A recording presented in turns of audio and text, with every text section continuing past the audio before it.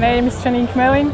I'm 28 and I'm from Switzerland, and I race the heavyweight women's single in the Princess Royal Challenge Cup.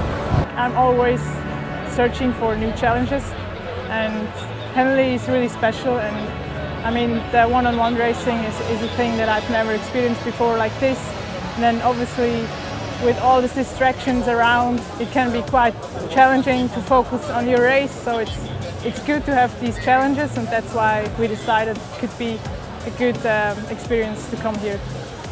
When I started rowing in the single, I was watching the big girls at the time racing Henley, and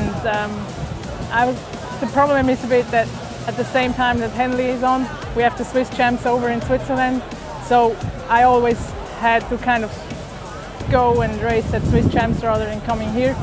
So I'm very lucky that I was allowed this year to come here and race here. So it's a really special thing, and I'm really grateful that my federation let me do this.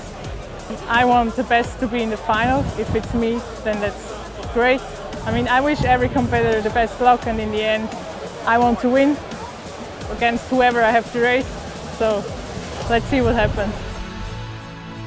To win here would mean very much, and it would be a very big achievement for me.